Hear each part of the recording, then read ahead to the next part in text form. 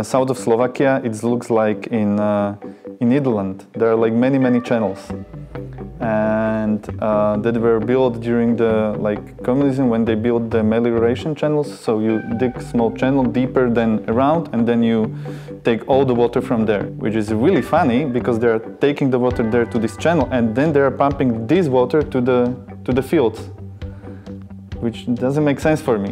When there is rain, and if there was a wetland before you destroy it, the soil, it's somehow different. It will not soak that fast. It's like there are like some specific type of soils, which then you still have the wetland there, and you are pushing so much money to change it.